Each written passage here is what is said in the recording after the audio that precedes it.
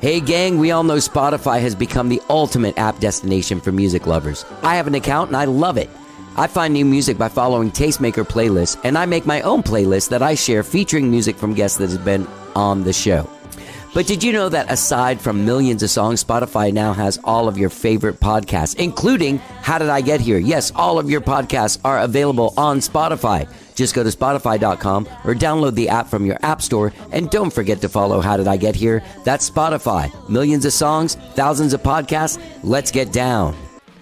Attention Austin musicians and music industry professionals. Are you having a difficult time navigating these tricky waters? Well, the Austin Music Foundation is here to help you. The Austin Music Foundation is a nonprofit dedicated to strengthening and connecting the local music community with innovative programs that empower musicians, music industry professionals, and music businesses within Austin's creative economy. With expert panels, consultations, mentoring, and mixers, AMF's programs provide the necessary tools and opportunities to help the Austin music industry succeed. Now look, ever since COVID took over last year, everything's moved online. The consultations are online. They're at no cost to the artist or to the music industry professional. Just go to austinmusicfoundation.org. That's austinmusicfoundation.org to find out how they can help you. Austin Music Foundation is here to help. Let's get down.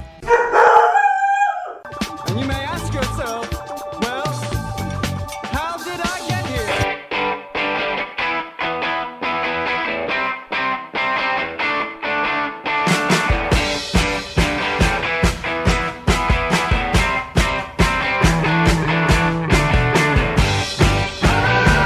It's time for How Did I Get Here?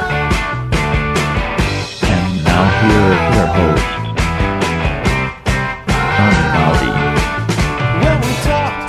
All right. Hello, I'm Johnny. I'm your host. Welcome to the show. I hope you guys are all having a really good week, whatever it is you're doing this week. I have had a very good week. We wrapped up recording at the Bubble for the Austin Music Foundation Artist Development Program album. It was fantastic.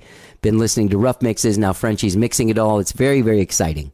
Very, very exciting, and I cannot wait for all of you to hear it. And now that's done. I'm playing Thursday, Friday, and Saturday this weekend.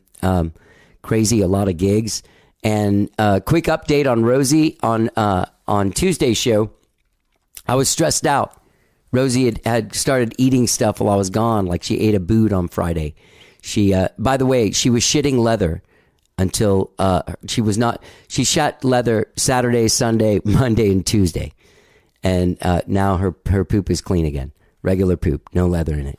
She ate another shoe on Saturday, or kind of ate the inside of a shoe, and she's getting into the garbage. She just started acting bad and doing bad stuff. But I've been correcting it, and I've been finding all these new sort of like dog training ways and trying them out. Been watching these videos on YouTube, Googling stuff, and really working it out. And it's Thursday when I'm doing this, and she's really like almost a completely different dog. Like she's chilled out a lot. So. Man, Rosie, it takes a lot. It takes a lot out of me. I think I stress out a lot about it more than I probably should, but I really want the dog to be happy because I love her a lot, and I just want her life with me to be the very best life she could possibly imagine. Yeah. So, gang, I had a really great treat happen today. This guy, Craig from Guayaquil Organic Yerba Mate, you probably know it from the, from the store. They have them in cans and bottles. He brought me 5 cases of cans. All these great flavors I love and everything. Yeah, man. He brought me sparkling grapefruit ginger, classic gold, which is like their cola, which is the one I really liked. I was drinking these at the Bubble, and I got really into it. And my friend Scott Collins was like, "Oh, I know this guy. You should talk to him." So I did, and he was like, "Oh shit, you like it? Let me bring you some. Some Guayaquil Yerba Mate." So he brought me a smorgasbord. So I also got Enlightenment. I got Orange Exuberance, which I have not tried. I have not tried the Tropical Uprising, and I have not tried the Lemon Elation. But I got all of these. I also have never tried the Bluephoria, but I am currently drinking it, and it is delicious. Guayaquil Organic Yerba Mate is available pretty much wherever it is you get your soft drinks or your energy drinks, the corner store.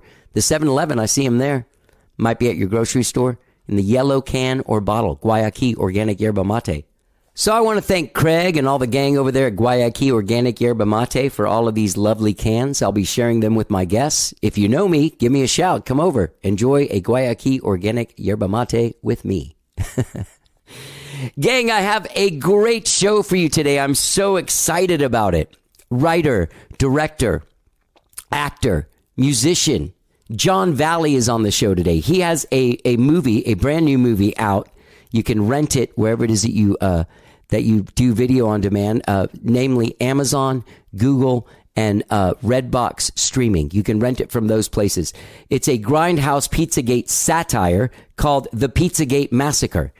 It's a great, great movie. And it is a Grindhouse movie. It's like a micro-budget movie, but it's beautifully shot, wonderfully acted. John Valley himself is a fantastic actor. I talked to him a lot about this. This is John's second time on the show. He was on a few years ago. What had happened was I had seen some Sweet Spirit videos, and I loved them. There was one with puppets for Baby When I Close My Eyes, and I'm drawing a blank on the one that he stars in, and he's kind of this weird dominatrix dude. But I loved him, and I reached out to him then, and I was like, hey, will you come on the show? And I love his work. I think he's you know, some people, like some musicians, you really love them because whatever song they put out, you like the song within them. Well, I like the visual song and the story song within John Valley. And this movie, Pizzagate Massacre, is fantastic. You might have read about it. They did a couple of articles about it in Vice because he got some death threats.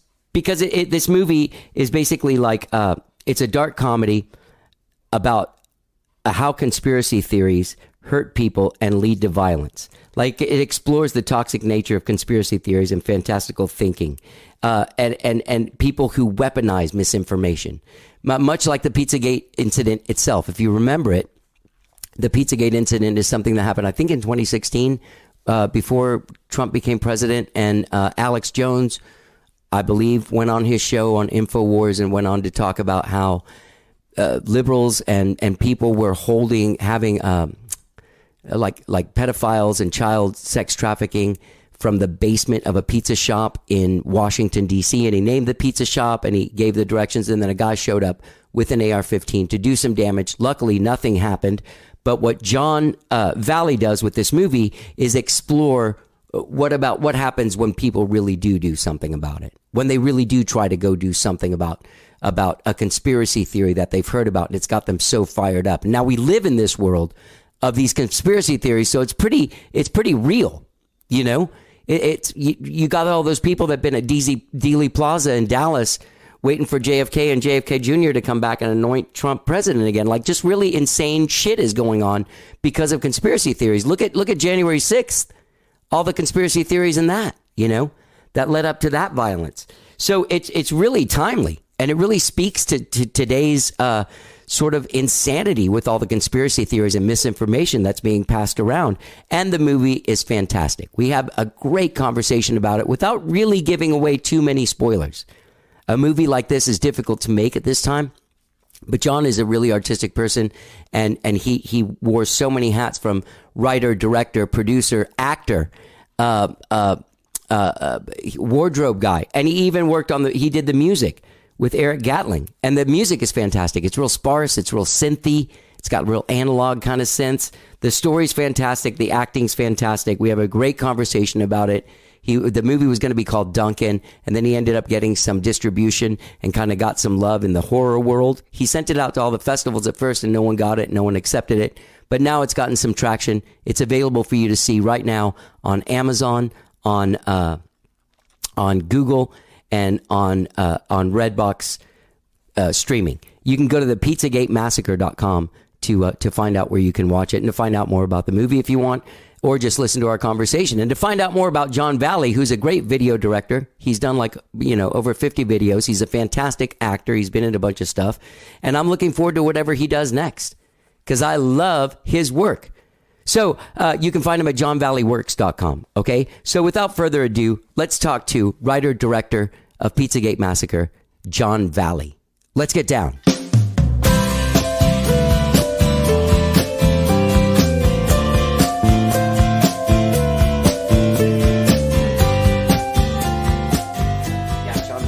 She was great, and her husband was like, how do you cast?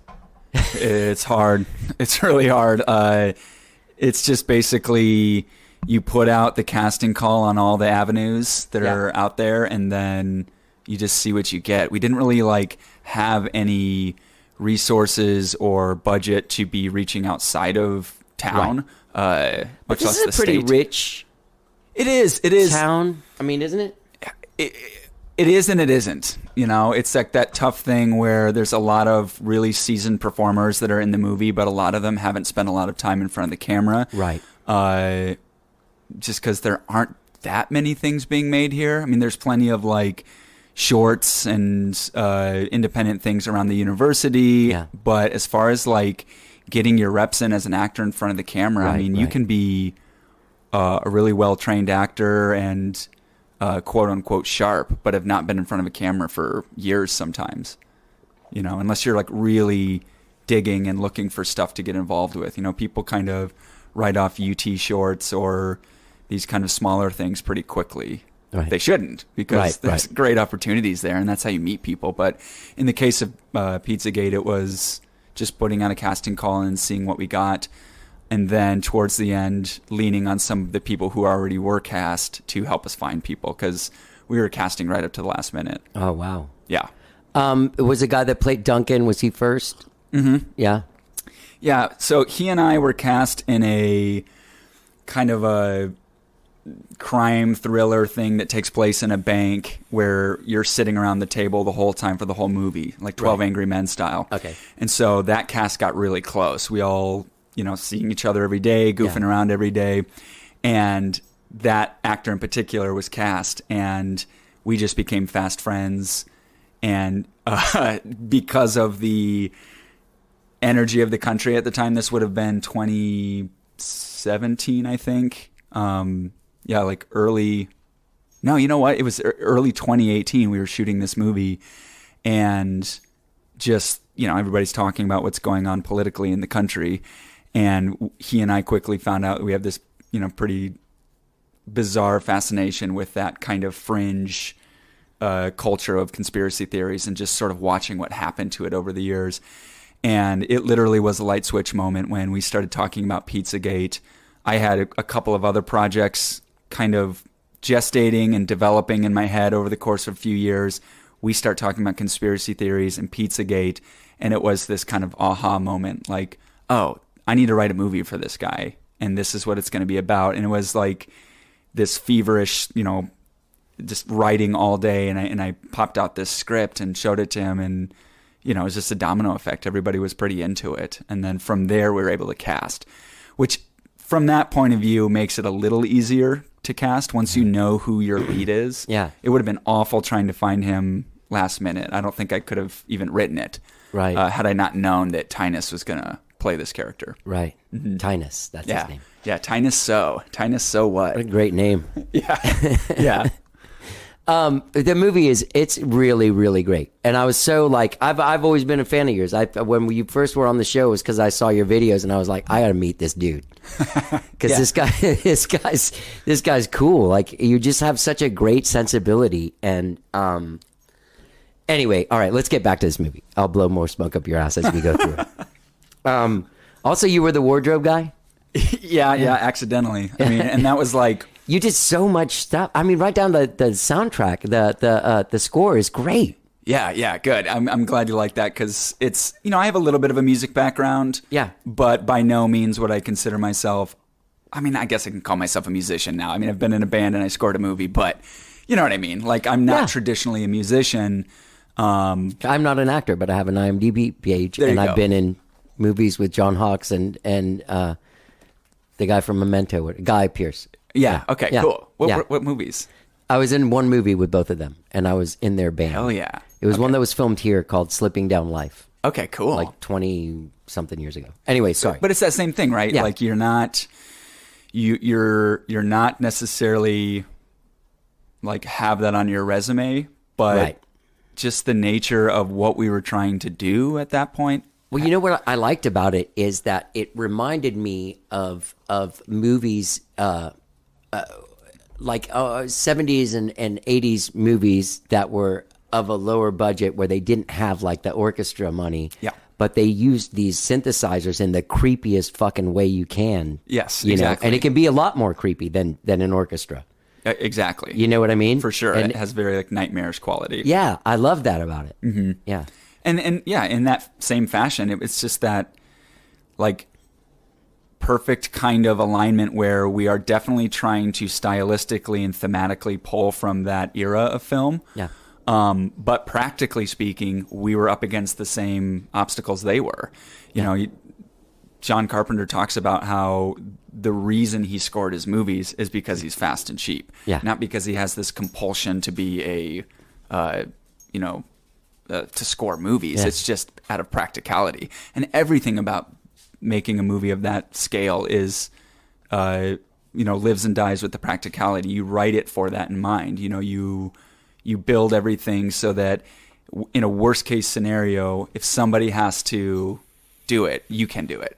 You know, I mean, I had every intention to hire a musician to score the movie. Who's the guy you did it with? Eric Gatling. Eric Gatling. Yeah. Yeah. Good friend of mine. We do a comedy troupe called Playtime Comedy. And it's just like, quick videos that we put together when we're all under the influence. And just been friends with him for years. And he's a pretty good musician himself and fucks around with that synth stuff. Yeah. So it was just like kind of bringing him on board to make sure that I'm not going completely off the rails. I needed somebody who I trusted a little bit more. Yeah. Skill-wise and also just emotionally, and he did it for free because we just work on each other's projects. Yeah. Because I needed somebody to care about it. Yeah, that's the beauty of independent film is people like a guy that's directing one film might be doing set decoration and like help in the smallest ways producing their bro who helped them with their movie. You know what I mean? 100%. I love that about that. Yeah. And that's why my name's all over the credits, kind of embarrassingly so. But at a certain point, I thought it just got funny to put my, just to like say, like, here are all the major departments I worked in. I get it. But I mean, to pull off something like that, that was another thing was that like knowing you and knowing how difficult as an artist it is to pull something off. Yeah. Like you made a fucking movie. Yeah, dude. Yeah. And you didn't have $1 million at even like that. That's like not even anything now in movie making. No, you can burn through $1 million easily overnight. Yeah, if you're not careful. Oh, which by the way, can I ask you one thing before I forget it? There's it's in the preview and stuff. I was very the second time I was watching, I was like, shit. There's so much stuff I kind of want to talk about, but it would be like I don't want to reveal any plot because it's so fun to watch this movie not knowing what's going to happen. Yeah. But in the preview, there's a lizard person, a reptilian. Yes. How did you do that? Man, that's so first. CGI? No, it's all practical. First and foremost, the makeup artist that I work with all the time, Jason Vines. He's a Austin local, incredible artist. Yeah. I've just worked with him over the years, and we kind of know each other's taste, and we know sort of how to cobble together things, from multiple sources. So that wasn't a design that you can just go buy. No. That was like 2 or 3 different pieces of prosthetic. And we recolored it, we redesigned it and pulled together all these different pieces from other, just online shops of prosthetics and put that together specifically for those shots. So it was all just practical. Actor sat in the makeup chair for 4 hours, put it on. We had lunch with him and everything, and which was pretty fun. There's some pretty good BTS photos there, but I'm super proud of how that makeup turned out. It looks incredible. It's good, right? Yeah. Costly, like you wouldn't be able to afford to do that for like a lot of days in a row. Yeah. But like, again, it's just everything about this movie was planned out to the T. We knew exactly how long it was going to be on camera for, so we could kind of budget that into the day and budget that into how long Jason spent gluing certain aspects of the costume together. Perfect. Yeah, sorry. Hi, buddy. Got a little... oh, no, not a squeaky Rosie, eye. the guest here. Okay, normally she does come and say hi to the guest, but normally the squeaky toy is not part of the thing. Yeah, okay, here.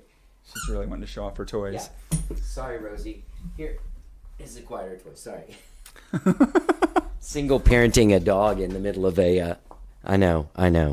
Buddy. So, I have one more prosthetic question. and I don't know if I'm allowed to talk about it. But Please do. It's a fun you one. reveal your manhood in Yes. this film. Is that was that a Dirk Diggler wiener in the? Yes. Yes. Okay, because it's sort of your calm, like having it out was like, okay, Yeah. Oh, yeah. It's 100% fake. But Okay. what was so fun was obviously that day of directing, right? Yeah. You know, and I've got this thing attached to me. It was a pretty fun day. But no, like finding out that half the crew didn't know. You know, there's people on set, and I'd hear these whispers like, "Is that really his dick?" yeah. At first, I was impressed. I was like, wow. Yeah, exactly. That's why I was like, has anybody like, have you never seen a dick before? Because I mean, when you see it in person, it's like, yeah, there's no way this is real. But, Right. you know, in movie land, maybe it looks real. I mean, it's photographically real. Yeah. And the artist that made it is, again, like super talented special effects artist, friend of mine named Ben Plowman. He was on that special effects show called Face Off. I never saw it. It's like this sort of reality competition show, you know, in the vein of Chef's Kitchen, but with special effects artists. So he's like Right. that good, and he's Wow. doing stuff for The Mandalorian now. Wow. But, you know, good friend of ours has seen all of these comedy shorts that we did. He's like a guy that I met through that comedy troupe, Playtime Comedy. And you know, it's like one of those things where you get to a certain point where if you're just constantly working on things, you eventually meet these people who go on to be extremely skilled. That's why I say You know? yes. I've always said yes to so much shit, Right. even if it seems kind of stupid. You just never know Oh yeah, what you're going to do yeah, or who you're going to meet, who you're Yes. going to work with, what kind of chemistry is going to happen. yes. Yeah.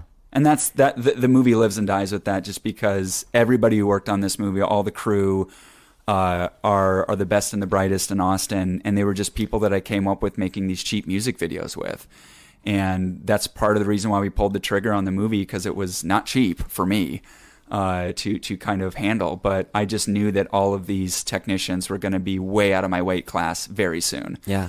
And so just pulled the trigger on it because I knew that everyone behind the camera was going to be rock solid. Yeah. You know, so then the challenge became casting this thing because it's very character driven. Yeah. Well, also it looks incredible. Yeah. And that's one of the things you have to say, like in a lower budget movie nowadays. Like there was I can't remember what the name of the movie is now, but I bet you saw it. Kevin Curtin and Jonas Wilson from here did the music for it.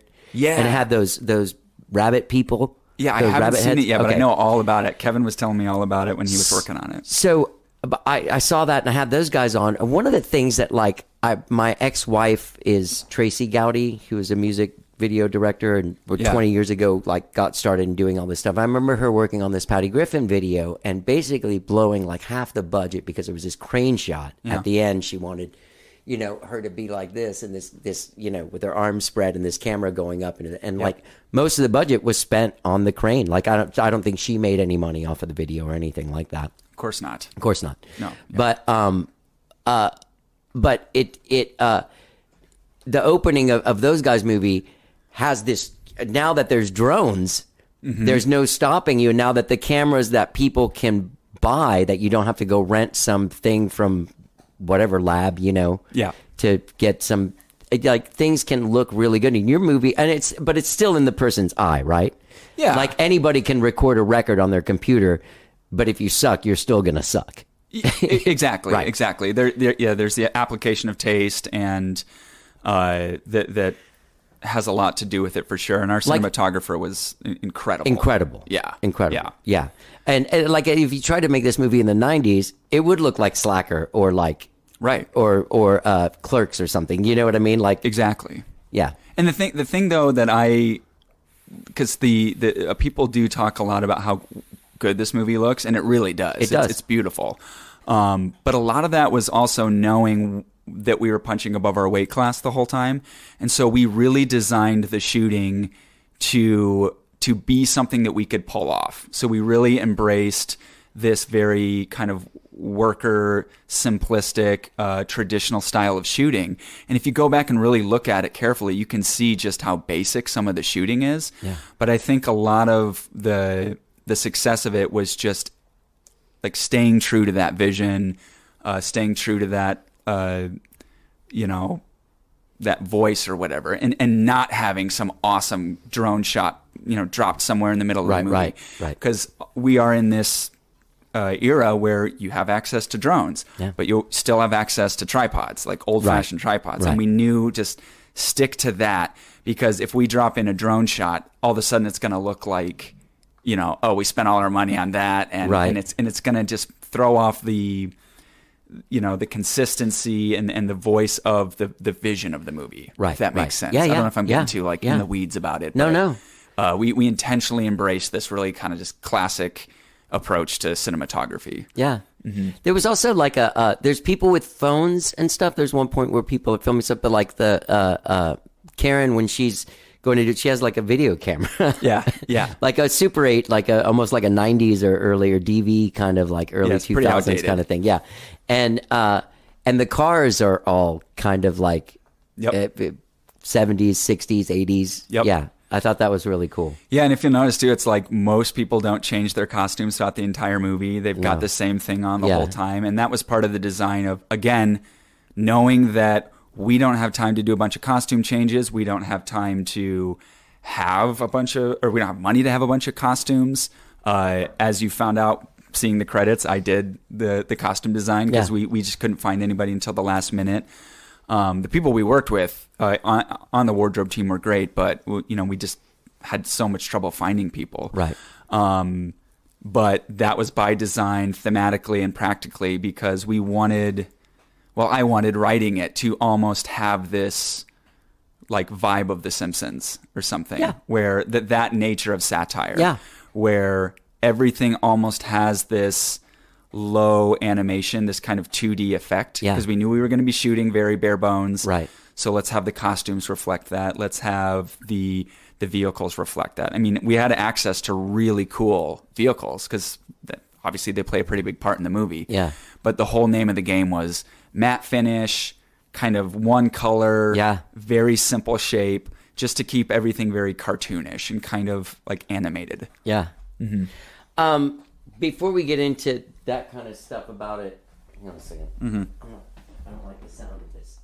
Rosie, damn it. She's been getting mad and eating stuff of mine.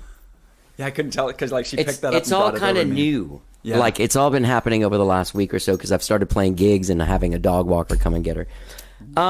Before we get into all this stuff about the inspiration of the movie and sort of like all of that stuff, there was one thing, the second time I was watching it, I was like, oh shit, man, they're using all these guns. Yeah. And this thing just happened with Alec Baldwin on that movie. Yep. What is there like? Did you have like a gun hand? I mean, this is a lower budget movie. You were doing the costume. Like, how did you? What was going on with the guns? Yeah, I mean, we had decided early on that we wanted to have practical guns and like practical gunfire. Right. For many reasons, one of them being that we wanted it to have that look. We wanted the squibs that when people get shot, that's all real.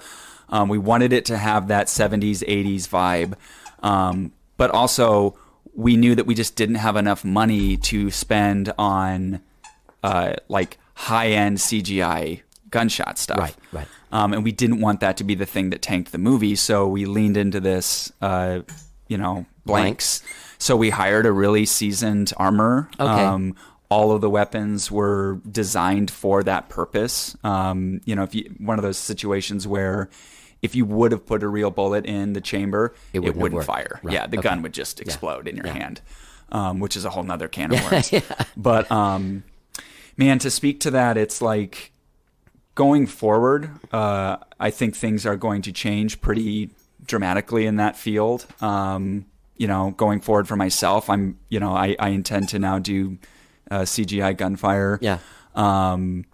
But it's just one of those things that it has a lot of people in the industry scratching their heads because the amount of things that had to go wrong for that to happen is astronomical. Yeah. We're this tiny, what's called like micro budget film. Right. And there's no way in hell that anything like that would have ever happened on our set. Right. I think back on every time we used those weapons and just the amount of care and time that was put into prepping the cast and crew for what was about to happen. Yeah. Everybody knew what was going on. It's just, it's unreal, you know, that happened, but it did. And it's just sheer negligence, you know? Yeah. So it was pretty sobering when all that stuff was happening, especially it literally happened the day that we were starting our PR campaign for the movie. Oh, wow. And so I was spending the first, 6 hours of that morning recutting this trailer that we were about to put out and just taking out all the gun stuff. Wow. Just out of, an abundance of caution, Yeah. not to be needlessly attached to that. Right. Yeah. And that's tough because it's a movie, basically there's a militia. Yeah. And yeah. Yeah, it's pretty integral to the movie. And, we have all the creative decisions behind it and why we did it. But, that stuff is pretty insignificant compared to what happened, I think, with Rust. Yeah. So we were talking a little bit in the kitchen before, like just how amazing it is that when you saw the insurrection on January 6th, were you like, this is exactly what my movie's about? Yes. Like, yeah. Not to needlessly take away the severity of that day, but of course, when that happened, it was just pretty alarming. And I had people from the cast and crew reaching out to me saying, do you think this is going to be good or bad for the movie? And I said, unfortunately, I think it's going to be great for the movie. And because up until that point, we had a really hard time getting this movie out there. Festivals didn't want to have anything to do with it. Nobody understood it. Oh, yeah. Like every major festival turned us down. Every festival in Austin turned us down. He's laughing now. yeah, exactly. We did find a way to kind of circumnavigate that part of the process of getting the movie out, but people thought they just didn't know what to do with the material, and that was so much. It makes sense now looking back on it, because when Pizzagate happened in 2016, I remember seeing that and thinking, this isn't funny. Everyone's laughing about it because it is such a silly concept, right? And nobody died. There wasn't a pile of bodies at the end of it, so we can laugh at it, right? And I remember thinking, I know these people. I'm from a part of the country that has a lot of these types of people that kind of get sucked up into this misinformation, disinformation ecosystem. From Iowa, the great state of Iowa. The great state of Iowa. Yeah. It has changed quite a bit since last we spoke. Yeah. It has turned into a pretty solid red state. Yeah. Unfortunately. And My dad believed that. My dad was telling me during the thing, you'll see on Tuesday, there was always a date attached to it. On Tuesday, they're going to come out and you're going to find out that Hillary Clinton and all these people are pedophiles. Of course. Yeah. I had close family members that were practically disowning me over the movie, really going out of their way to call me up and say, you have no idea what you're messing with. You're going to look like such a fool in a few months. But you've gotten some death threats. I saw. Yeah. It's not as bad as they're making it seem, to be completely honest. I mean, when you put exciting. It in a headline, it's exciting. Yeah. It lets you know that you are making some ripples. Well, as an artist, and I know you as an artist, it's not shock. It's you want to make people uncomfortable enough to think. Yes. Yeah. And it was so emblematic of the purpose of the movie to begin with, because all of them, I haven't gotten one since the movie's come out. All of them happened before anybody had seen the movie. And so they had no idea. Always the way that shit is. Right. They had no idea what they were talking about. Yeah. Which, again, you're only affirming why I made this movie, and you're affirming the themes that I'm talking about in this movie. And it's misinformation. It's the same thing. Yes. It's the same thing. A couple weeks ago or last week, there was a headline where it was Brian May from Queen saying that if we were starting a band now, we'd be forced to have a trans person in the band and have some kind of foreigner in the band. Yeah. That the headline read like that. So it seemed like he was saying nowadays but what he was saying is we didn't have any prejudices, and so we let this gay it wasn't even part of the calculus. Yeah. Here's this Middle Eastern gay dude that was a singer of our band, and we didn't think twice about it. Exactly. That's what the story actually was. But I went to this session, and a guy was there oh, did you see the shit about Brian May? I was like, oh, did you read the article? And he's like, no. It's like, yeah. Of course. Yeah. Of course. Exactly. Yeah, it was wild, and like, and to that point too, like the major death threats came like about a year ago when we first started getting noticed. That's when it was like super grisly, and we kind of talked about it throughout the year, but it wasn't until, again, once people have a context of what this movie's about and it's like found a place in their brain. Yeah. Now when we're talking about it, it is like, people are surprised to hear about it. It's like, oh, it's been going on for a while, Wow. And again, like, they had no idea what the movie was about. Right. They were just, told. Outrage. We live in this culture of outrage where that's the thing, to be mad at someone. Yes. Yeah. Yes. And with no plan. No plan. Afterwards, because you think about, like, and then what? Let's say you take down this poor filmmaker from Austin, and then what? Like, what does that do? Well, it's just like the Pizzagate guy, like the original. Yeah. Like, what was going to happen? Exactly. Like, what was the end game? Exactly. Yes. And you see that with January 6th. January 6th. Like, what was going to happen if they did take over and do the thing? Yeah. Take selfies and like live Facebook from it. Like, I'm here, dude. Exactly. You know what I mean? Exactly. Yeah. And I don't know how that doesn't just wake them up, but it just doesn't. I'm sure there's probably a lot of people that woke the fuck up after that day and saw like how crazy it all got. But yeah, it's just, they get in there, and then what's the first thing they do? They get in line, and they start like walking through the tour of the Capitol, Exactly. It's like, what, really? Like, you're going to kill these cops, and you're going to break through these windows and get cut up and get tear gassed. And then you get in there with like no plan whatsoever to speak of. Yeah. It's wild. And if anybody was paying attention to what was going on with our movie in that regard, they would know that because of those death threats and because of this attention that the QAnon community put on the movie, that's what blew the movie up. Yeah. The movie was dead in the water. Like I said, festivals didn't care. I was showing it to people in the industry. Nobody cared. They're just like, great, whatever, John. And I thought I was fucked. I'm out all this money. I'm embarrassed myself, basically. And it wasn't until they started saying, let's kill this motherfucker, that then the movie got all this attention. So it's like, if somebody did come to my house and kill me, it's like you think that's going to stop whatever the fuck it is that you believe in? Yeah. Like, no, it's just going to totally embolden and turn our movie into this like, martyrdom situation. Right. Yeah. And as if a movie's going to like subvert. If your movement is that shallow that a micro budget independent film from nowhere can derail it. Yeah. Then it's like, what does that say about your movement? Yeah. It's madness. It's Yeah. crazy. And that's why I'm frankly not like worried about it, because I don't think that they truly believe this stuff that they're getting behind. I really don't. My sister and I have those conversations about my dad. Yeah. Like he like during the pandemic, he like at the beginning of it, we went through a phase where he actually stopped talking to me for a while because of this stuff. Same.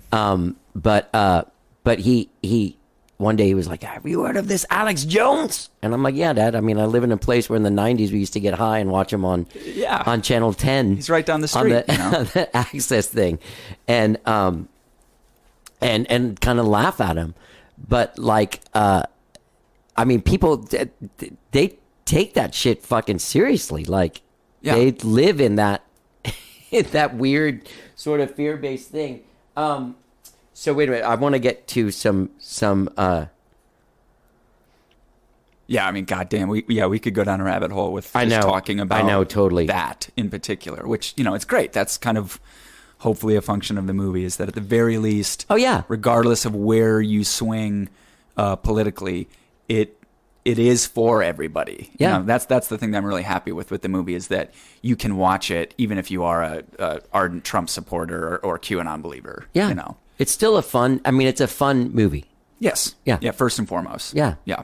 It's funny because that style of movie, like I was born in '68, and so I had young mom, had younger aunts, who were like teenagers, and they would just take me to like the drive-in, and I would see like these movies that had that funny looking blood in it, and the scripts like grindhouse movies, like real movies, and they're fun.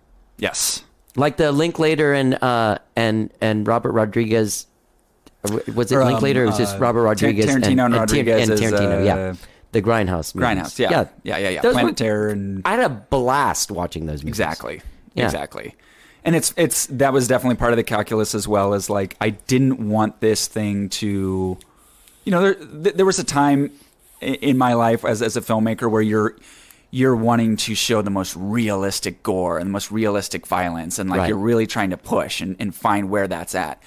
But, you know, over the years it just dawned on me that like, oh, I don't like to see people suffering in movies. Right. And I don't like to see like hyper realistic violence. Right. And I did this kind of big swing back towards movie violence because it's fun and it's cartoonish. And even the prop master and the special effects squib people, when I told them, they're like, what do you want these gunshots to look Yeah. like? And I said, like, I want them to look like RoboCop. Yeah. You know? And, Yeah. and they're like, no, that's like way too fake. Like a pistol wouldn't do that. It would Right. just be a hole. It's like, Right. I'm not trying to make something real. We're already watching reality play out every Yeah. single fucking day. Yeah, yeah. So that was so much of the design of making this movie kind of lifted, sort of surrealist, satirical, kind of cartoonish.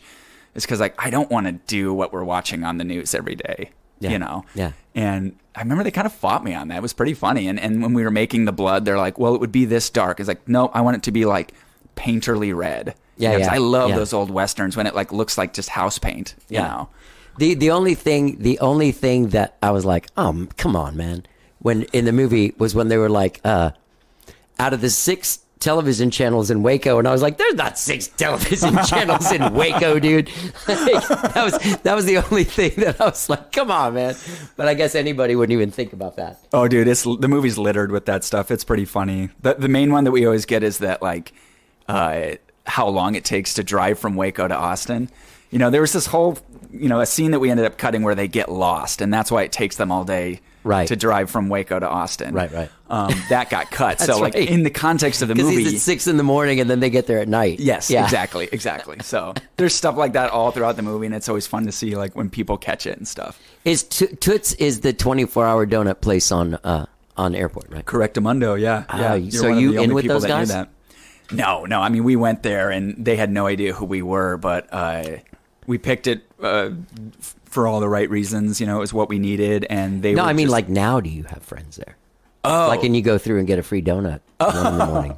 no, they were Oh. like all business about Oh, yeah? it. It was pretty funny, you know.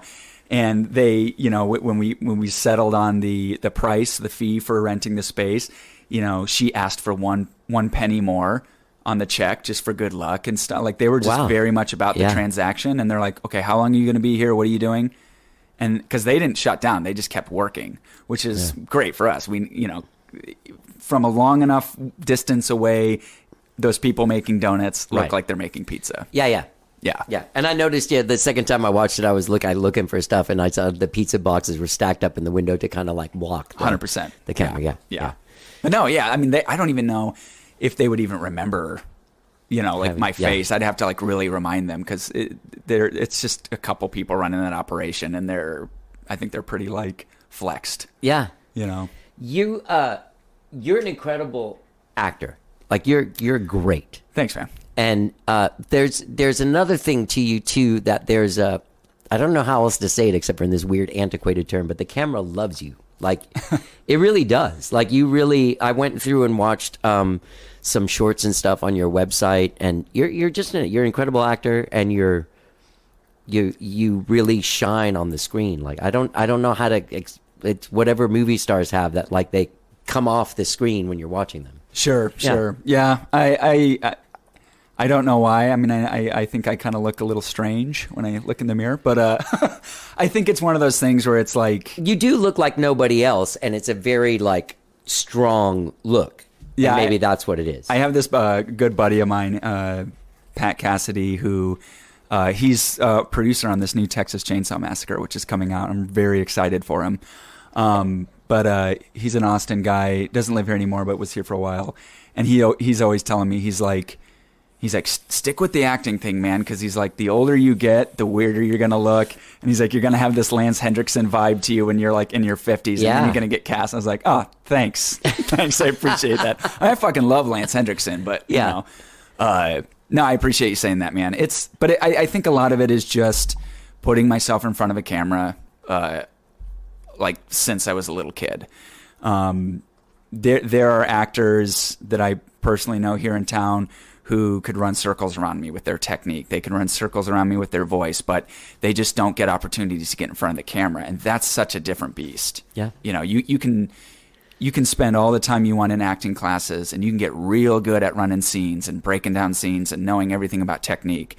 But like just getting used to that camera being pointed at you, especially in the context of this movie, like as you pointed out earlier, there's a scene where my big old dick is hanging out, and you know, just being able to not be fazed by the camera. I mean, I still get stage fright all the time, but I think that has a lot to do with it, because I had no time to prepare for that role. I just had to like dip in and out. You know, it was just this mad dash to learn the lines, because I stupidly thought the character was smaller on paper, and I didn't realize until we were in production and doing these scenes, it's like, oh shit, this guy's kind of like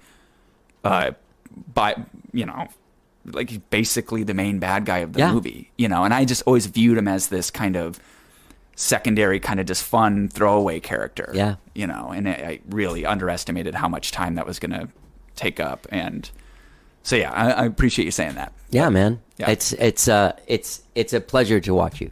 Cool. Like that's where I felt like I saw those videos that Sweet Spirit did, but then when I saw Baby Doll, and I'm like, oh, that's the guy. Oh, okay. Well, this guy's there's like something a little askew with this dude, like across the board. Yeah, yeah. He's like some nice guy from Iowa is what he turns out to be. I know. So let me ask you a weird question. What like this movie just came out a couple weeks ago. Yes. It's available now. You're doing stuff to try and like spread the word about it. Yep. But have you been working for the last year on something like on the next? Just writing. Yeah, writing like crazy, because fortunately, when you buy the ticket, you get to take the ride. And now that I've got this under my belt, people who wouldn't give me the time of day are now like taking the conversation a little bit more seriously. So I'm just writing like crazy. And a really fun thing that I found out in the suffering of this movie before it came out, you know, just all the hardship we had with festivals and just nobody in the industry taking us seriously.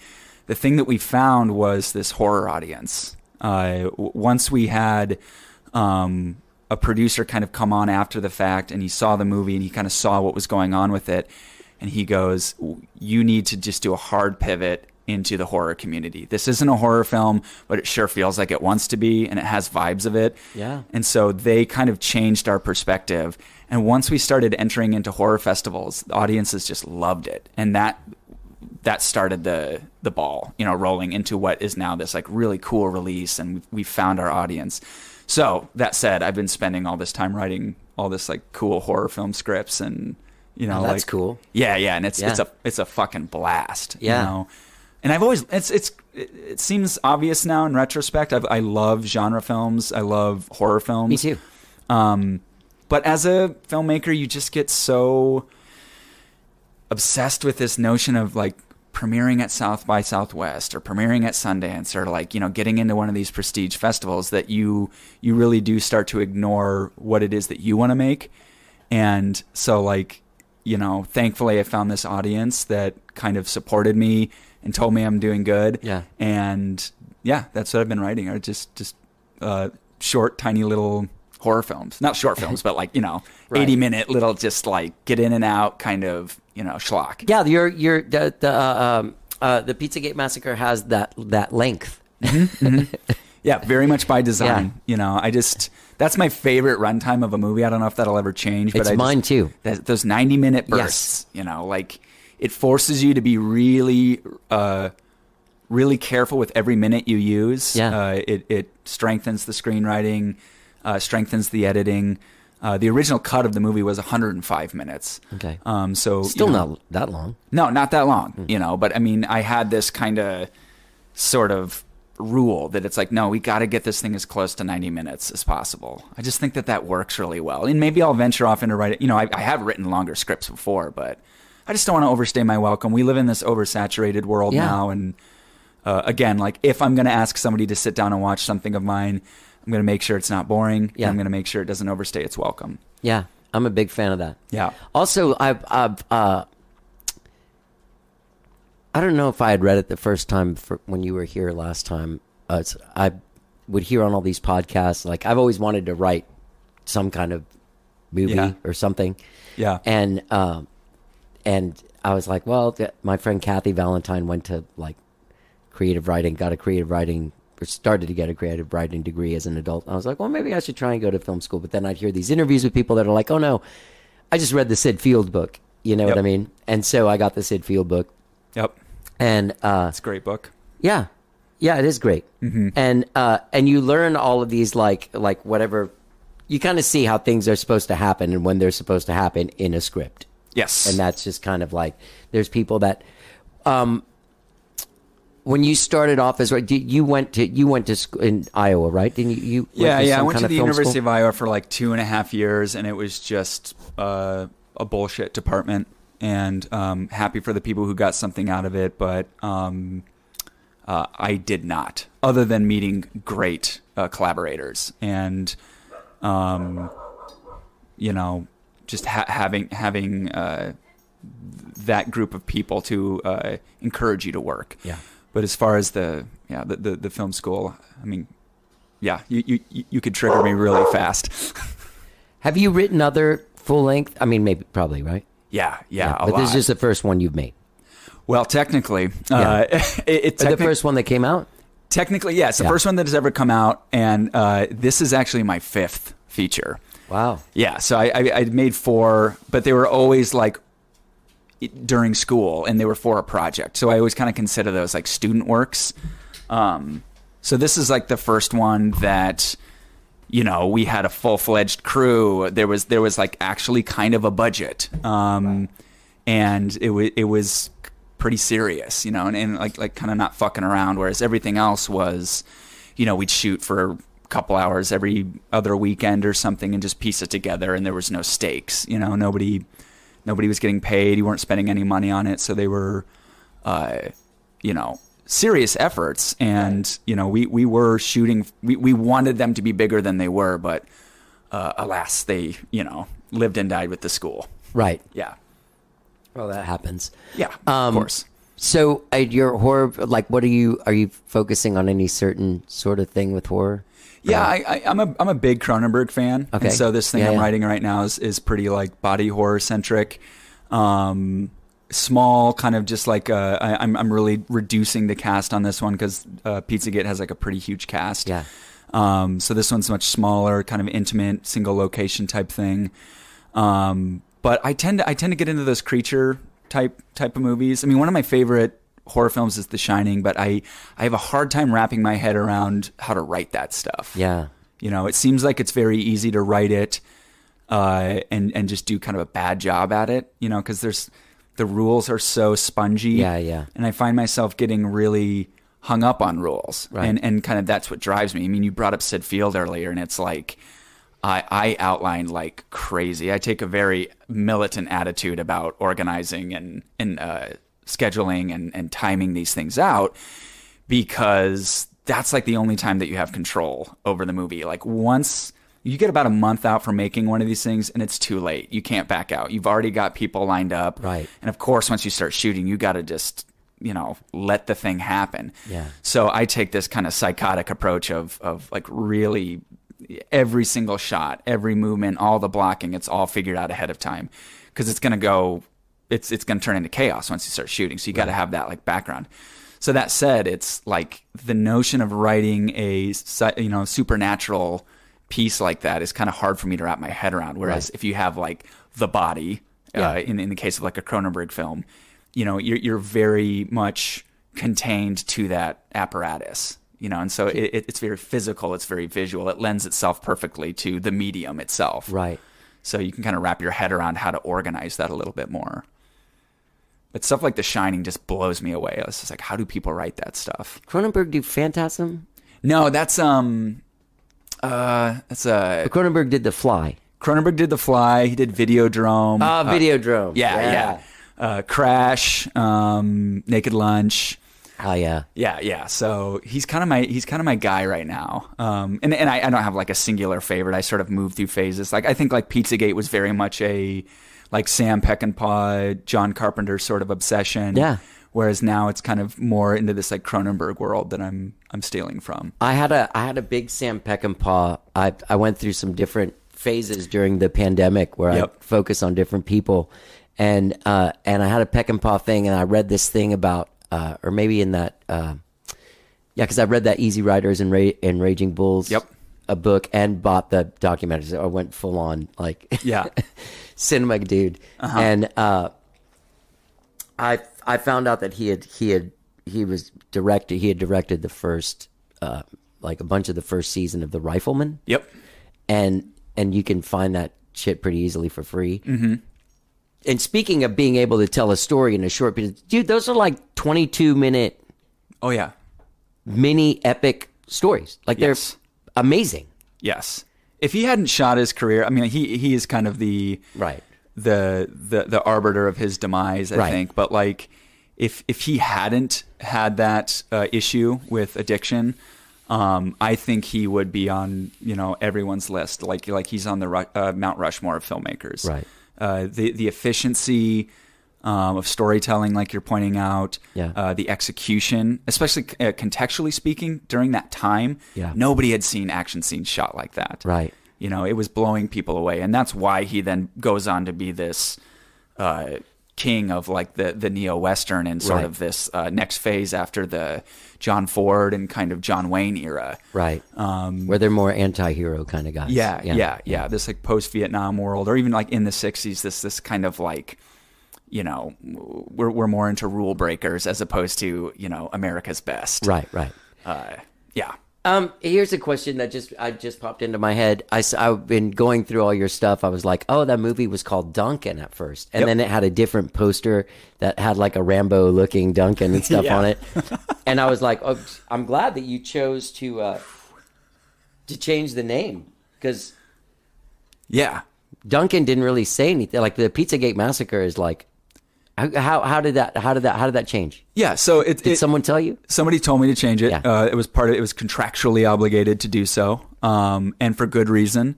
And I'm glad we did. But I'm also glad that it was Duncan for so long, because I think that kept everybody grounded subconsciously, because we're not trying to take down QAnon.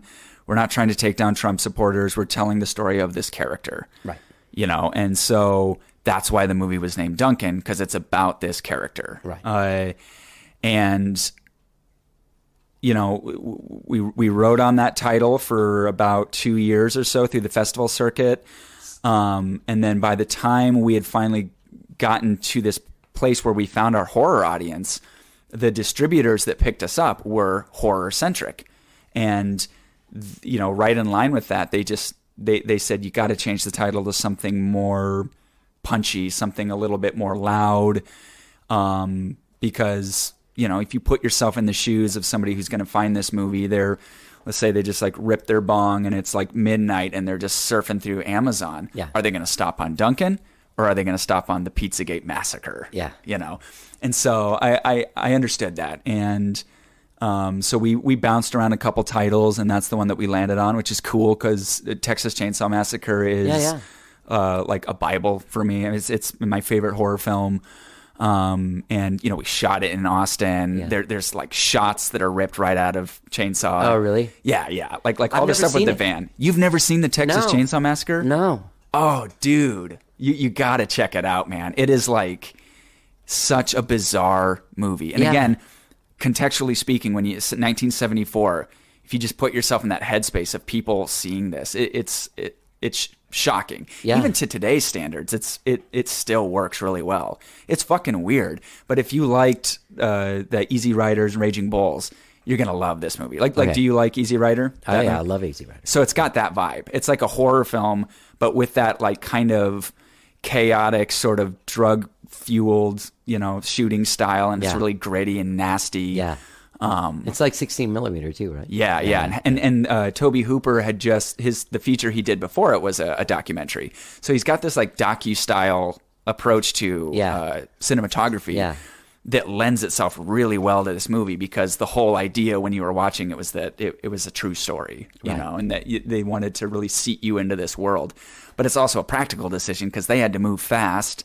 They had to use natural lighting and everything. So it was something that was really perfectly designed for the thematic nature of the movie, but also the practical nature. Yeah. I guess you got to see it. Yeah, I do have to see it. Yeah, it's incredible. I guess Blair Witch Project. When I went to go, I went to go see some movie, and there was a preview for it. And I remember when we walked out of the preview, it was me and a few other people, and we were like, I don't remember reading about that story, and really thought it was like real until we went to go see it or whatever. Same. Yeah. Same. I remember thinking it was. I mean, I was like, I think that came out in '99, so I would have been like 13. So I'm like the perfect audience to believe in that shit. But then I remember a few years later, the remake of Texas Chainsaw Massacre came out. Right. And they do this great, like, quote unquote found footage sequence in the beginning where it's like black and white 16 millimeter footage of like the crime scene and the police walking through the crime scene. Yeah. And I remember seeing that and thinking like, wait a second, like, I can't, like, was this real? This can't be real. The Texas Chainsaw Massacre is not real. But like the way they presented it with this opening scene of the remake is like awesome. Terrifying. Yeah. It's the one that they did here, the remake? I believe they shot it here. Yeah. It's like the Jessica Alba one is kind of the how you would differentiate it from the others. I think that's the one. A friend of mine was the guy that passed away, Mark Levy. Did you ever know him? Oh, I know of him for sure. Yeah. I think he was Leatherface. Really? Or the double or something for Leatherface. Oh, fuck. He was a big dude. Cool. Remember? Okay. Yeah. Yeah, I buy that for sure. It's actually not bad. Like I think it's maybe one of the better ones of the entirety of that franchise. And that franchise is all over the place. Yeah. But it's quite good. Yeah. Yeah. What about those new Halloweens? You like those? I do. See that the latest one? I do. I really dig them. And that the newest one, it's like I get why people have this critique that nothing happens, because it is just kind of this freight train of chaos. But I don't know. I got into it. I really like that world. I love John Carpenter, and they're doing a really good job of sort of like tapping into that spirit while not also being like derivative of it.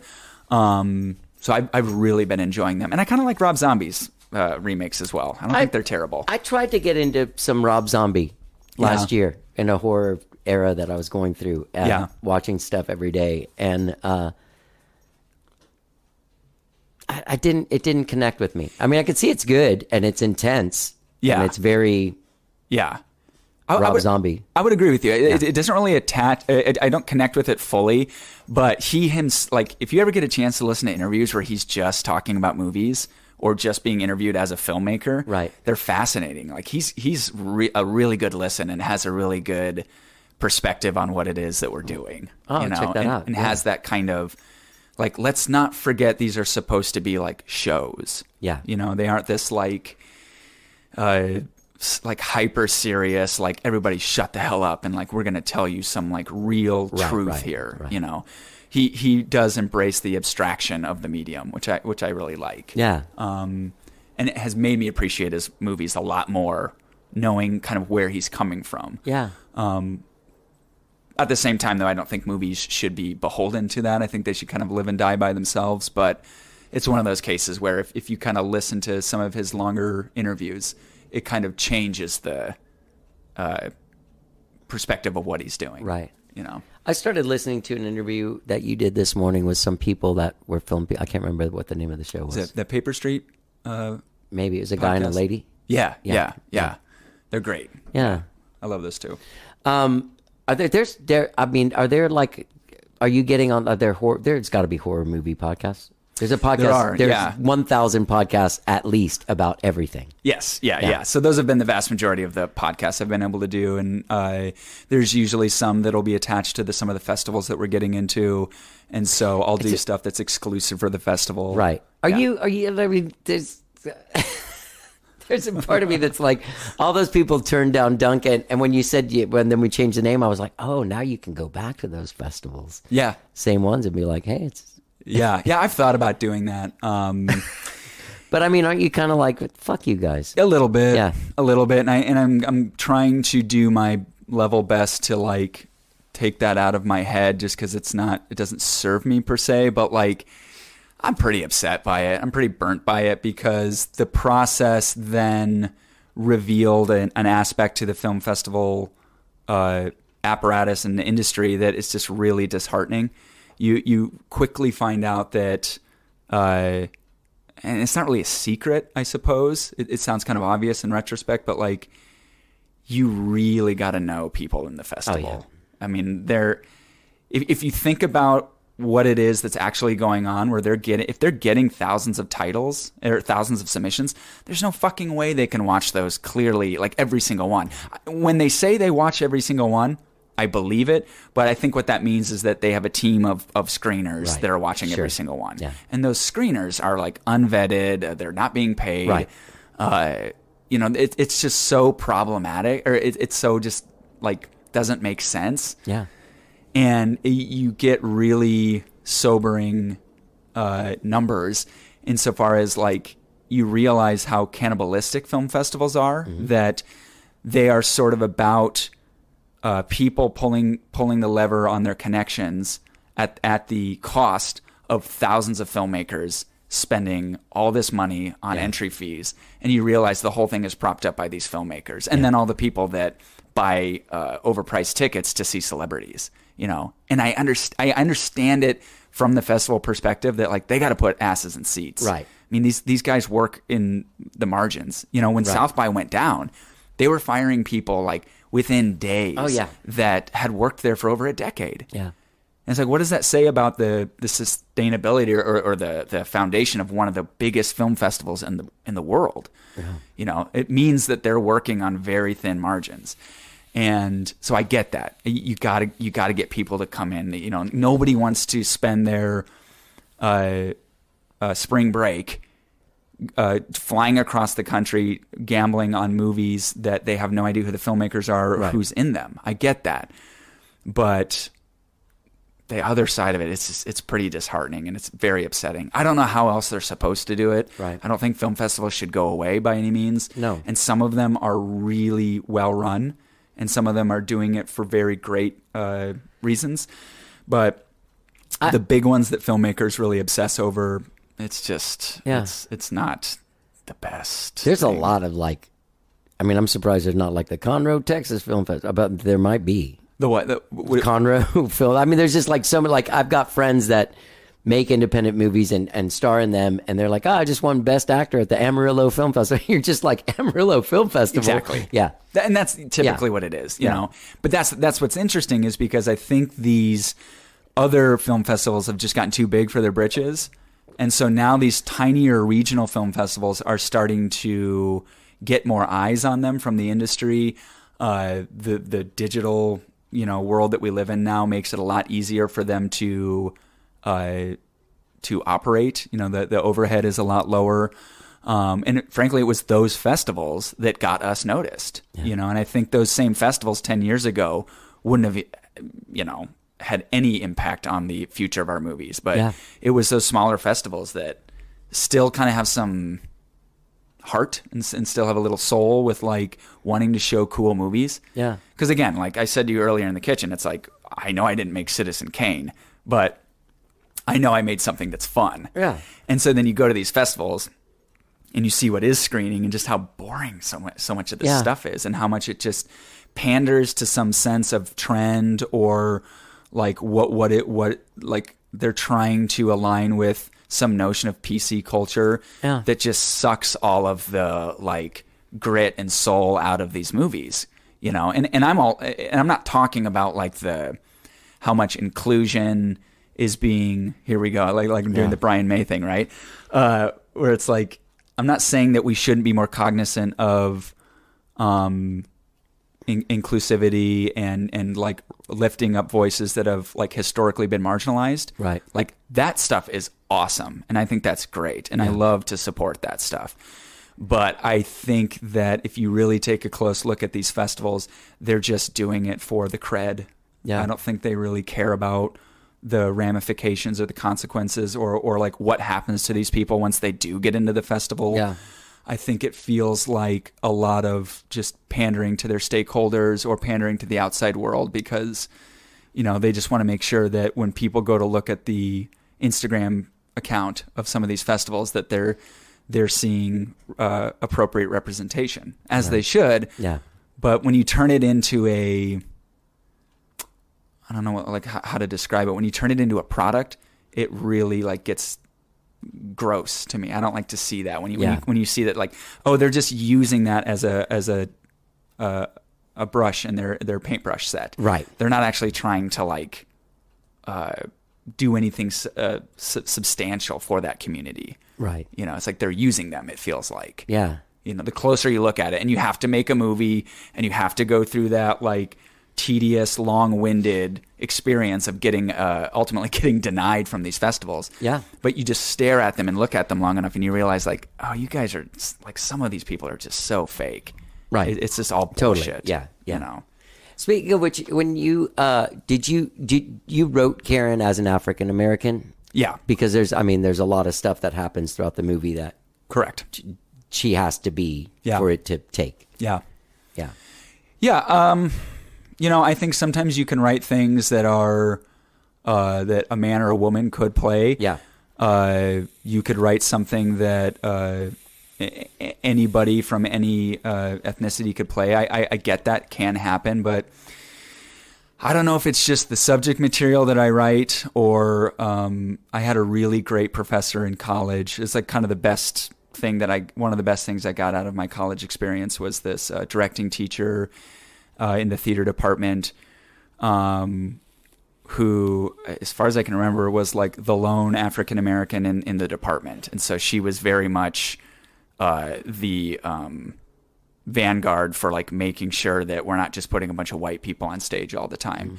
And she would host like August Wilson's plays, and like I think when I was there was some really big anniversary that happened with August Wilson. So we had this huge season of August Wilson plays, which are predominantly African American characters that are specifically written for African American characters. And I got quite a bit of pushback in the early days for doing that, for writing something that was so like inherently, it's like, no, this has to be a black woman. Yeah. Because first of all, they're like, well, what is a white man doing writing a story for a black woman? Right. You know, which is infuriating. Right. But it's just, it is what it is on the paper. You know, like you couldn't put a white woman in that role. And I don't know how much I subscribe to this like colorblind theory of casting. Right. I think that you ought to be very cognizant of who you are casting in your projects, because it's going to say something one way or another. Right. You know, and you need to be cognizant of that. Right. And this professor, Tish Jones, was very much about that, and I really believed in that, because there was a big backlash where, you know, all these grad students who had spent all this money and all this time going to this department, then all of a sudden they're looking at the season of plays and they're like, well, I don't get to be in any of these plays because I'm white. Right. And it's like, no, you don't. Yeah. Because these are stories about the black community. Right. And you're like, it would be foolish, it would be embarrassing. Right. To think that you're being progressive by putting white people in the roles of African Americans, right? And I don't see any issue with that. And people did get pretty like upset with me. I had some like people, you know, this person that I really looked up to, and she kind of like, you know, talked some pretty like mad shit about me behind my back about like, you know, John has no business telling this story, you know, and it's. I don't know. I mean, when you see the movie, it's like, yes, I do. Yeah, you totally do. Yes, I do have business doing it. Anyway, yeah. So it's silly to think that that's not an issue. Yeah, it's clearly an issue. Yeah, yeah. It's crazy. Have you been doing any videos over the last couple years? Man, I shot 5 this year. No shit. Yeah, which is crazy. I did not intend to do so, but I just kind of wound up doing that. You know, I'm by no means retiring from music videos. I just don't have a lot of time for them now because I'm really trying to keep this momentum going with feature films. Yeah, you should. But no, I'll always keep doing music videos. I love them. I think it's a great medium. It's a perfect ground to learn how to make feature films because they basically are the length of a scene. You know, the average length of a scene is usually 2.5 to 3 minutes. Yeah. And the coolest thing about music videos that you learn really quickly is you have no time to be boring. And it's the same mountain that musicians face, like rock musicians or pop musicians, is that you gotta do something pretty fucking interesting within 30 seconds, or they're gonna change the station. That's exactly right. You know, there's this disposable nature to pop music and feature films, but yet it's this strange duality where as disposable as they are to people, it's also where people spend the most money, you know, and kind of put their money where their mouth is, so to speak. So you better kind of meet that challenge. Yeah. You know. And it's weird, as disposable as it is, there are those two things that stay with you forever. Yeah. You know? Yeah. Yeah. I mean, there's like, you could hear a song in your 70s that like immediately portals you back to high school or something. Yeah. It's pretty powerful. I still stand by the greatest movie day of my life. My mom used to be into the, when this movie's over, let's just go watch that movie, you know? Hell yeah. Like, so we'd go to movies like all day sometimes. And one of those days was Foul Play and Heaven Can Wait, the Warren Beatty one. Oh, cool. And that's my favorite movie. Sorry. Heaven Can Wait? Heaven Can Wait's my favorite movie. Oh, cool. Yeah. Cool. I've only seen it once. I saw it in college, but I love it. I Yeah. love him. I love something about him, and just sort of like, and it was reinforced in that Easy Riders and Raging Bulls, is just his, like, he saw this career as being like a cute actor in like shitty movies, just kind of same kind of thing that McConaughey did. Like, well, I'm gonna own the property, the IP. And I'm going to be in charge of everything, and I'm going to be in fucking good movies and not bullshit movies. Exactly. You know? Exactly. It's pretty awesome. Oh yeah, yeah. And he's an interesting filmmaker too, and just like actor in that sense that like he just fits into the medium so well. When you talk about how you said earlier, like, you know, the camera loves you. It's like there are actors that you wouldn't necessarily say are good actors, but they're like, you love watching them because there's something about the medium that is beyond the craft of acting. Yeah. You know, and it's like there are some people that just fit in front of a camera and like they just live in that world really well. I totally feel that about the lead of Pizzagate. It's like that guy is just like everything he did. It's like you just put a camera on him and it's immediately alive. Yeah. I don't know what that is about people. It's pretty awesome. And it's like a very unassuming leading man. Mm-hmm. You know what I mean? Yes. But also just as much, you know, power. Oh yeah, definitely. I mean, he really brought it and kind of carried that movie. But yeah, it's an unconventional lead character for a movie for sure. Yeah. And there's this huge life going on inside this guy that just kind of gets revealed as like an onion. Yes. You know, as the movie goes on, where you're just like, oh my God. You know? Yeah. And his sort of like odd kind of quiet life that he lives is like this brooding shit inside of him. You know what I mean? Yeah. Pretty intense. And the fact that he's always, I don't know if this probably doesn't spoil anything, but just the fact that it's set up, when you first see him, he's hanging out, protecting somebody for free that he doesn't even really like, but he believes so strongly in the First Amendment that he has to make sure this lady gets safely in and out of work. Yeah, protect her free speech. Yeah, it's just so funny. Yeah. What an interesting, like, weird dude. Yeah, because I mean, these lo and behold, these people that the basket of deplorables are people, you know, and they're your dad. They're, you know, like my family members. It's like they're our neighbors, and they're like living and breathing people, and it's very easy to cast them aside as like caricatures, which is kind of like what the movie tries. It starts off as a cartoon, like these are two-dimensional like people that we just get to laugh at, and then like you said, as the movie progresses, it gets closer and closer to reality, right? And you realize just kind of how like dense and like deep these people are, you know. It's like everyone is. And everyone, yeah. And that's funny that you do. You You opened up the humanity of someone that people like us just make fun of from afar. Yeah. You're like, oh, this is a person, and this is their struggle. This Yes. is what this is how far they've come from, where they started or wherever, I'm trying to say this without saying anything specific about the movie. But and that's the one thing that this era of division is, nobody's looking at anyone else as a human being, Right. Yeah, on both sides. Yeah, on both sides. You're right. Yeah. And that was very much part of the design, just because, what I'm not going to like just make something that straight lampoons them the whole time. It's Right. like we see that every night on late night. We see that on SNL every weekend, you know.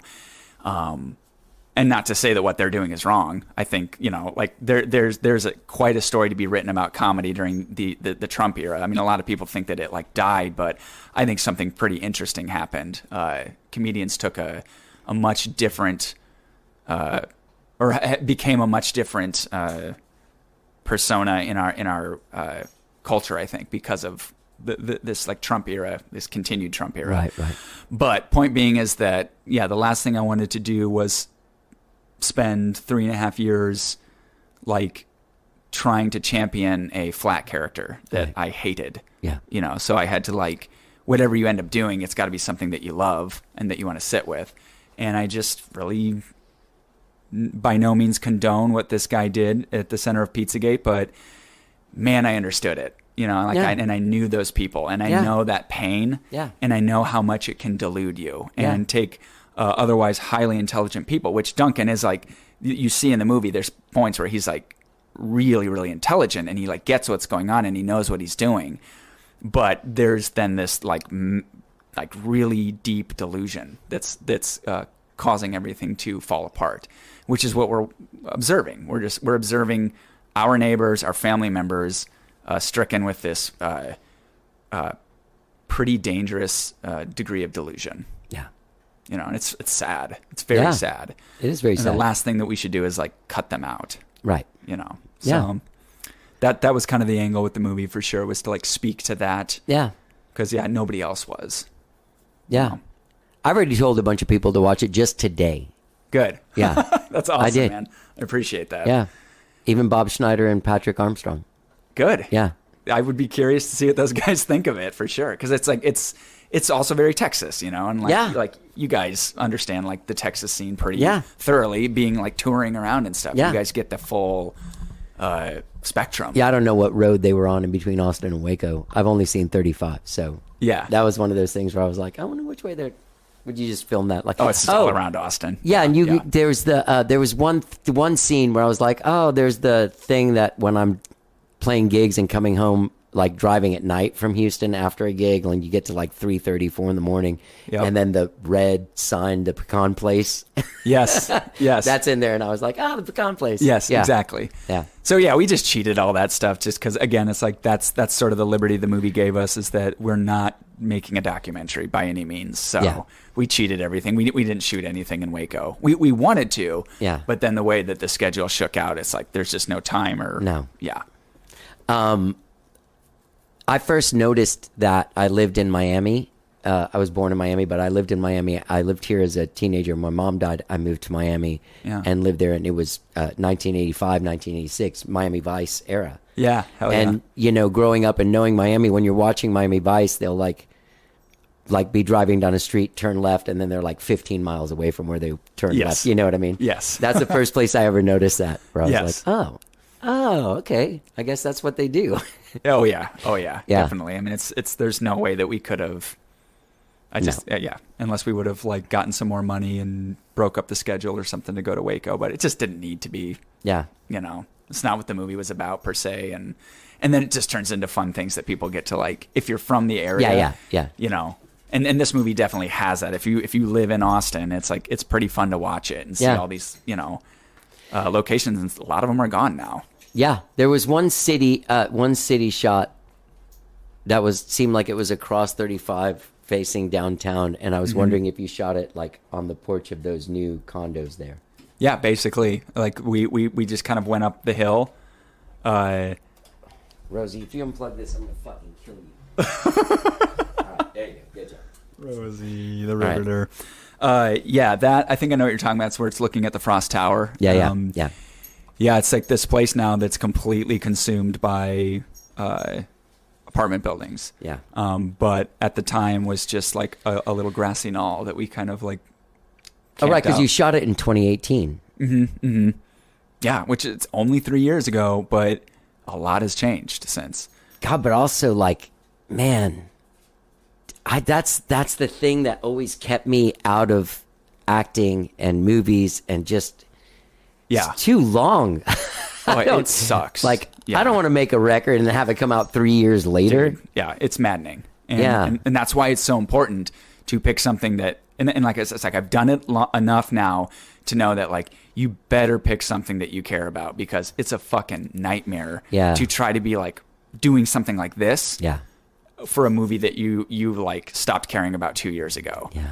You know, so that then comes into choosing what you're going to make. Right. But like that is a really shitty aspect of feature films, is that there's this aspect of how long it takes to make them, and then you're judged on the moment that it comes out. Right. Like exactly 4 years of your life can be judged within like a 3 to 4 day window of time. Sure. Whereas if you do television, like the whole idea with those things or series is that you are kind of supposed to discover them, and they're supposed to like be long-winded, and like you can make a series that comes out and then does well a year later, because let's say, you know, in the case of like what Danny McBride's doing and like the Rough House production guys and David Gordon Green and Jody Hill, like with Vice Principals or Eastbound and Down or Righteous Gemstones. It's like those micro successes across all those series then beget more success for the other series. Right. You know, they all just kind of like dovetail into each other. Right. Whereas a movie, it's like you spend all this time, even at the top level, it's like it fucks people's careers up if they have like a bad weekend for an otherwise good movie. It's kind of it's a very weird medium. And they call it movie prison or movie jail or something. Yeah. All the terms thrown for in. that. Yeah. Do you ever have any? Do you have any interest in ever like directing something somebody else wrote? I would love to do that. I was wondering, it's like either he's like super controlly and like I want to be the guy that does all this stuff, or like, dude, I'm doing it because I have to. If there was a guy writing and a guy editing, I'd be stoked. That's exactly what it is. And I will say that having done this movie now, I did just kind of like broke some sort of ceiling for myself with writing, where when it worked, I was able to look back on it and say, oh, I know exactly why that's working. It wasn't a fluke. Right. So now I know how to do that. So writing has become a lot more interesting to me in that manner. However, I would still love to do somebody else's script, because the job of directing is very different than the job of writing. Yeah. And you approach it differently. And I know from the few times that I've done other people's material, I know that I'm a different filmmaker. And I think, as objective as I can be about my own work, I think that I do a better job when it's somebody else's material. You know, and I think a little bit of that exists with these music videos, because those are essentially like somebody wrote the script for you. This is how long it is. This is what you are going to be filming, is this little, 3-minute song. Right. And that is definitely where I found a lot of my technique, and like kind of, it's almost as though I cut my teeth more with music videos than I did with the 4 features that I made ahead of time. I feel like those features almost served as just a like training camp of like getting that stamina to be able to like raise up the barn and then take it back down again. You know. But working on other people's material like is just fundamentally a different thing than shooting your own material. So yeah, but the problem is that at this level, if there's a script good enough to be shot at this level, it's not going to land in my lap. You know, people are buying those and they're going up to the next level. Yeah, I don't have access to that. And I know plenty of good writers, but writing a script is not easy, so it's kind of hard to come by them. You know. Well, man, I'll spread the word as much as I can about this movie, and I look forward to anything you do. You're like one of my favorite artistic entities. Oh man, and you I have really been like appreciate that. since I first saw that stuff. I love your work. Man, like I really do. I appreciate that a lot. Yeah. I'm a big believer in like the community, and as much as I kind of live in my cave, it is important for me for folks like yourself to kind of see this work and hopefully feel like this is like my community that I'm a part of. You know? And those have been some of the most rewarding things with the movie is that a good buddy of mine, Drew Saplin, he's a writer, director, producer guy here in town. He saw one of the early cuts of the movie, this cast and crew screening, and he kind of just went into this big monologue with me about how he's like, this feels like our success. He's like, I know you made it. Oh, yeah. It's Yeah, your yeah. movie, Yeah. but like this feels like something that like we can all be really proud of that exists. And that Exactly. means the world to me. Yeah. And I'm like really happy to like have any part in that because it's this weird thing with the industry, and I'm sure you're very aware of it with the music side of things. But like, nobody's coming to look for us. Nobody's coming to like discover something. It's like they only come after you've built it and after you've like established some case study for success. Exactly right. So like this kind of emboldening of our community is sort of like all we have. Really, at the end of the day, is like you better appreciate the work because that's all you're guaranteed. Yeah. And you better appreciate the time and space and place that you're doing it in, because like this fantasy or this notion of like looking ahead or looking outward, like somebody's going to come and snatch you up, it's like it just doesn't happen. Yeah. Maybe it did at one point in time, and maybe it still happens to some people today, but it sure shit's not happening for me. Yeah. And the vast majority of people that I know who are like all the people that I look up to, they built it themselves. So I appreciate you saying that. Yeah. I think that's cool. It means a lot. Yeah, it's very true. You know what? I was just a judge for the Austin Music Video Awards, and I was just thinking we did a panel. Yes, we once did. for them. Yeah, that was fun. Yeah, and like stuff like that. Like you go to those things, and you're in a mood, and maybe you're judging the size of the audience, or you're just kind of like, exactly. I don't know like, why am I doing this? But It was almost like we were in a cafeteria or something for that. Yes, yeah, almost. But then, like literally that panel in particular, I've had people, musicians come up to me afterwards and be like, hey, because of that panel that I saw you speak at, like, I think you're the guy to make our music video. And then I get to go do a music video with them. Or you'll meet people that, like, that was their first, like, week in Austin or something, and they saw that, and it, like, had an effect, like a ripple effect. Yeah. So it comes back to the thing, like you said earlier, is like trying to say yes to as much stuff as you can, because you really have no idea how much it's going to, like, reverberate out and then, like, come back to you. Right. And, and like, really pay off, either emotionally or practically speaking, where it's, like, a band coming to you with money and, it turned out to be one of the only music videos I ever, like, got paid for, because 95% of the time you spend your own money on these things. Yeah. But, yeah, that was a cool panel. I was in a salty mood that day. So You I were? think, I and I always try to be nice. I think it's Iowa nice, but I was stoked because you and Yvonne, I'm a big Octopus Project fan.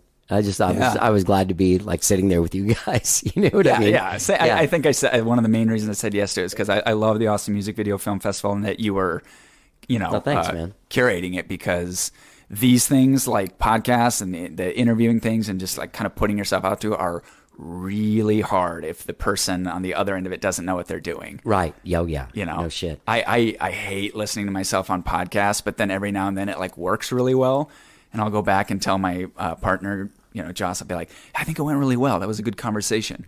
And then you stop to think about it. It's like, oh, it's because this person's, like, done hundreds of these. They know what they're doing. Right. They're or like this person's just fun to talk to. You know what I mean? Yes. Yeah. Yes. So Yeah. Well, man, this has been great talking to you. People get out there and see the Pizzagate Massacre. You can find it Amazon, Google, YouTube. You can rent it on all these places. Redbox streaming. Redbox on demand. You're not going to find it outside of HEB, but like on their online Right. VOD, Apple TV, iTunes. And then if you find us on our social media pages, like we have links to all that stuff. It's pretty easy. I'll put a link to it. Both your Gnarly. JohnValleyWorks.com, which is a fantastic website. Cool. And because there's those all the videos and all your reels, the short films. It's all you're Cool. You're a solid dude, man. Cool, You man. I need to be appreciate doing it. that. I'm glad you're doing this because you were meant to do this. It certainly feels like it. Yeah. There is a compulsion at this point in my life where it's like I've had plenty of reason to quit and lots of signs from the universe to do so, but I just kind of keep. But doing it's that it. thing you love, like that same thing that I, in the Austin Music Foundation when I'm talking to people, like there's no, like if you're doing, like I'm going to give myself a year and if I don't make it, like, well then just don't even fucking do it. Exactly. Because the thing is you shouldn't care if you quote unquote make it or not. Yeah. Just the fucking doing it. Like the exercise of like the journey, the making the music, the making the film, the writing, the filming, like getting to a club when it's not open yet and smelling years of a club in the daytime. Yes. If that gets you excited, then you need to do this. But if it doesn't and you don't enjoy just like jamming with your friends, those are long ass days where you're not doing anything and you play for like, if you can make that 45 minutes to hour and a half be worth 24 hours in a day, then, it's worth doing. It's so true. Yeah. So true, man. Yeah. Well, dude, I'm really proud of you. And, Thank you. And I'm really glad I know you. And you made a great fucking movie. You're a great actor. You're a great director, great writer. Appreciate that, man. Yeah. I'm really glad you enjoyed it. That's like, means the world when people reach out and they say like, hey, I actually liked that thing. It's like, fuck yeah. Yeah. Yeah. I kind of knew I would. Like, that's the thing is, like, I like, there's some musicians that you just like the song that comes out of them. Whatever song they're going to write, you're probably going to like it because you like I like your ideas. And I figured if you're going to make a movie and put it out and I like your videos that much, then I probably would like this movie. I didn't know I would like it as much as I did, but I did. Yeah. Good, man. That's super good to hear. It's because that's all I can do. Yeah. It's just make my stuff. So yeah. Well, that's cool. Thanks, man. Thanks for doing the show. Thank you very much for having me.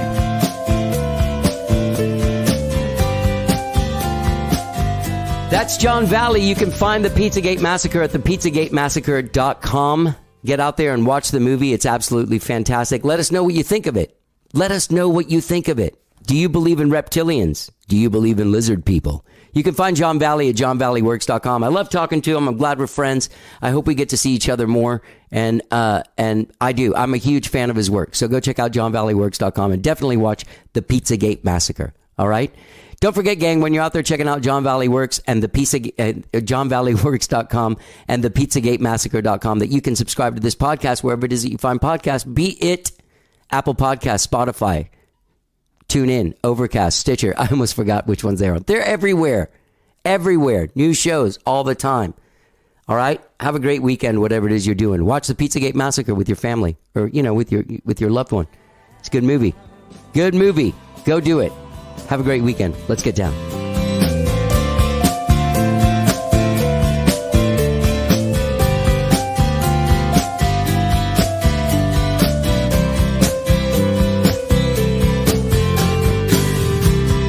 There you go with your secret man and your secret plan for your escape.